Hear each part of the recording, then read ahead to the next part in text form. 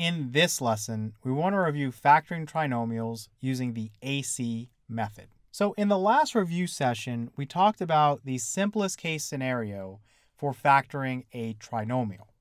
So that occurs when you have something like ax squared plus bx plus c, and a is equal to 1. So if I had something like x squared plus, let's say, 5x plus 6, we can very easily factor this.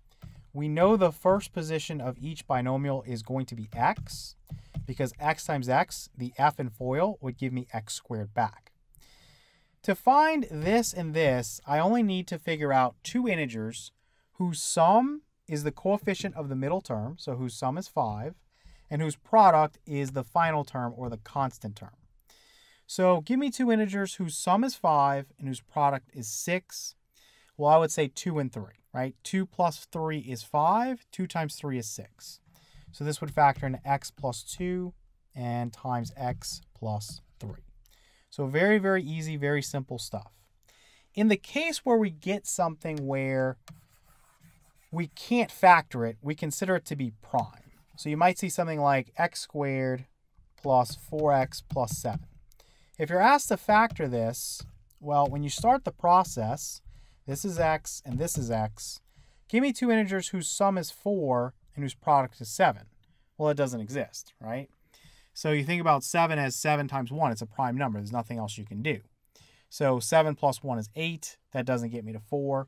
So when you get something like that, you can just stop and say that it's a prime polynomial. It cannot be factored using rational numbers. Now, what we're going to talk about today is the more complex scenario, the scenario that most students hate. And the reason students hate it is because it ends up being a lot more work, right? It's just very, very tedious. So if we have a trinomial such as ax squared plus bx plus c, now a is not going to be equal to 1. So the first part of each binomial is no longer a given because this guy right here is not a 1, okay? So in order to use the AC method, sometimes people refer to it as the grouping method because you end up doing factoring by grouping. We need to understand what a, b, and c represent in a trinomial. So a is always used as the coefficient for the squared variable, so that's why you see ax squared. B is used as the coefficient for the variable raised to the first power, and then c is your constant term. All right, so let's jump in and look at a problem, and I'm just going to walk you through the process. It's not difficult, it's just something you need to write down and kind of go step by step through. So the very first thing you're going to do, if we have something like 7x squared plus 51x plus 14, you want to identify, again, a, b, and c. So a is the coefficient of the squared variable, b is the coefficient for the variable raised to the first power, and c is going to be your constant term. Now, the very first thing you want to do here is you want to find two integers whose product is a times c. So the product of these two integers is a times c. And then the sum is going to be b, okay? So what is a times c? It's 7 times 14, which is going to be 98. So let me just write 98 here. And the sum is 51. So what you need to do is you need to go through the possibilities. You need to go through the factors of 98. So the pairs of numbers that combine through multiplication to give you 98, and see, are there two such integers that would give me a sum of 51 and multiply together to give me 98, okay? So you can start with 1 and 98. That's obviously not going to work, but just for completeness, let's do 1 times 98. So 1 and 98 would not work as a sum, right? Everything's positive here, so we're looking at two positive numbers. 1 plus 98 is 99. You can throw that out. The next thing you will come across is 2 and 49. So 2 times 49 would give me 98, and 2 plus 49 would in fact give me 51. So we can stop here. We've found our two integers. So the integers we're looking for are 2 and 49, okay? So let's erase all of this. All right, so some of you might incorrectly assume that these two integers are used like we did in the last method. I see students all the time get the two integers and go, okay, it's x plus 2 times x plus 49, okay? That's wrong. The two integers are used to expand the middle term, okay? So we're going to expand the middle term such that we have a 4-term polynomial, and we can use factoring by grouping. So in other words, what I'm going to do is I'm going to write this as 7x squared plus 49x, then plus, I'm going to do 2x, then plus 14. Now, in case you lost me there, think about the fact that 49x plus 2x gives you 51x. I didn't do anything illegal, okay? All I did was I took the middle term and I rewrote it using these two integers that we found. And so now we have a 4-term polynomial, right? We have 7x squared plus 49x plus 2x plus 14. It's the same value, it's the same thing. We're just doing this so that we can use factoring by grouping. All right, so now we want to factor by grouping. So I'm going to make this first two into a group and the last two into a group. So from the first two, I can clearly pull out a 7x. So inside the parentheses, I would have x plus 7. From the second group, I can pull out a 2. And inside the parentheses, I would have x plus 7. So if I factor out my common binomial factor here of x plus 7, I'm going to end up with an answer of x plus 7 times, we'll have 7x plus 2. So that is the correct factorization of this guy, this 7x squared plus 51x plus 14. And of course, we're just going to check it. We don't need to check every one, but I'm going to check this one just so you can see. So first terms, x times 7x would give me 7x squared. The outer, x times 2 would be 2x. The inner, 7 times 7x would be 49x. So 2x plus 49x would give you that middle term of 51x. And then 7 times 2 would give you 14. Okay, so we can see this works itself out. Again, our answer is the quantity x plus 7 times the quantity 7x plus 2. All right, so hopefully you're not too lost. We're going to try another one. We're going to do the same process. Again, just identify what's A, B, and C. So this is A, this is B, this is C, right? A is the coefficient for the squared variable. In this case, it's 6. B is the coefficient for the variable raised to the first power. Here it's 41. C is your constant term. So I want to find two integers whose product is A times C.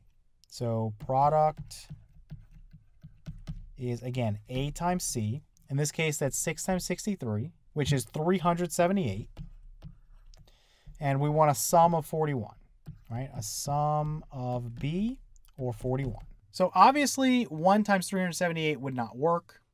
If we divided 378 by 2, we get 189. So you'd have 189 and 2. That wouldn't work. 378 divided by 3 is 126. That wouldn't work. 378 divided by 6 is 63. Wouldn't work. 378 divided by 7 is 54. That wouldn't work. 378 divided by 9 is 42. That also wouldn't work. So then we go to 378 divided by 14, and we get an answer of 27. Now 27 plus 14 is 41. So we found our two integers, right? We want 27 and 14. 27 times 14, again, would give me 378. 27 plus 14 would give me 41. So let's drag these numbers over here. So again, what am I going to do with these numbers? I'm going to use them to expand this middle term. That's all I'm doing. Very simple process.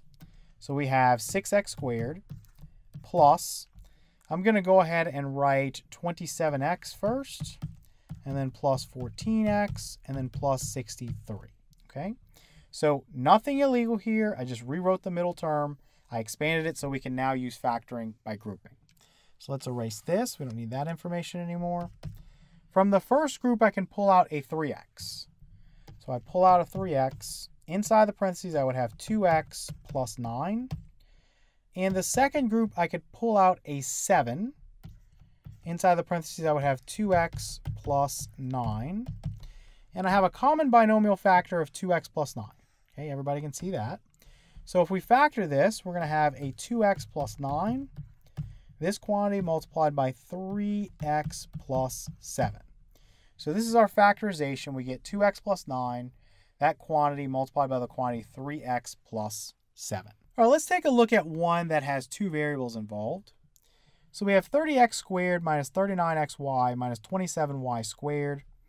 And again, we're going to approach the problem the same way, even though it has two variables. It's very, very easy. The first thing you would notice here is that everything is divisible by 3, right? 30 is divisible by 3, 39 is divisible by 3, and 27 is divisible by 3. So I can pull the 3 out, right, before we even start. So this would be 10x squared minus 13xy minus 9y squared. So just proceed as you normally would. Inside the parentheses here, again, this is still going to be considered A. This is my B. This is my C. So give me two integers whose product is 10 times negative 9 or negative 90. So that's the product. And then for a sum, I want negative 13. So that's my sum. So running through the factors of just 90, you've got 1 times 90, which is 90. That wouldn't work, right? You've got 2 times 45. That wouldn't work. You've got 3 times 30. That wouldn't work. Not divisible by 4. But 90 divided by 5 is 18. Now you can make 5 and 18 work if you play with the signs. If you have a negative 18 and a positive 5, right? If you have a negative 18 and a positive 5. Negative 18 plus 5 is negative 13. Negative 18 times 5 is negative 90. So those are the two integers we're looking for. So let's use that to rewrite the middle term. So we're going to have 3 times the quantity 10x squared. I'm going to put minus 18xy plus 5xy and then minus 9y squared. So you can see this y variable didn't really change anything for us. You use the same technique, the same strategy, okay? So now I'm just going to factor using grouping. So I have 3, and then inside of parentheses, the first group I can pull out a 2x. That would leave me with 5x minus 9y. From the second group, I can pull out a y. That would leave me with 5x minus 9y. So you have a common binomial factor of 5x minus 9y. And if we pull that guy out, you would have 3 times. You'd have your 5x minus 9y. And then you would have your 2x plus your y. Okay? So this guy factors into 3 times the quantity 5x minus 9y times the quantity 2x plus y. So again, it didn't really affect anything for us to have a second variable involved. It's the same process. Don't get scared if you see two variables. It's very, very simple to work with. It doesn't change anything. The only difference is you have a y here and a y here, right? Because y times y gives you that y squared part, okay? So let's look at one more. And for this one, I gave you one that's a bit tricky. So we have 8x squared minus 5x plus 35. Nothing you can pull out to start, so let's just look at what we need. We need two integers whose product is 8 times 35, which is 280, and whose sum is negative 5. So this is my product, and this is my sum, right? Negative 5. So if we think about 280, let's just go ahead and factor it. And I purposely picked big numbers so you get some practice with some things that are, kind of difficult, kind of tedious. Because a lot of times you're doing these practice problems and they're all small numbers and it takes you seconds to find the answer, right? I want something that's going to take you a little bit of time. So 280 is what? It's 28 times 10. 10 is 5 times 2. 28 is 4 times 7. 4 is 2 times 2. Okay? So we can have 1 times 280. We can have 2 times 140. We can have 4 times 70. We can have 5 times 56. We can have 7 times 40. We can have 8 times 35. You can obviously have 10 times 28. You can have 14 times 20. And that's pretty much going to be it. Now, what you're looking for here, if the product is 280, positive 280, you would need two integers that both were negative, right? Because you have a negative sum. So two negatives would make a positive in terms of being multiplied together, and two negatives, if they were added together, would give you a negative sum. So that's what you would need. But if you look through this list here, nothing would work, right? So sometimes you get an example where it's prime, and it takes more time because you have to go through all the factors, right, all the pairs, and see, does anything work? Well, this wouldn't work, this wouldn't work, this wouldn't work, this wouldn't work, this wouldn't work, wouldn't work, wouldn't work, wouldn't work. So we can go ahead and just say this is a prime polynomial.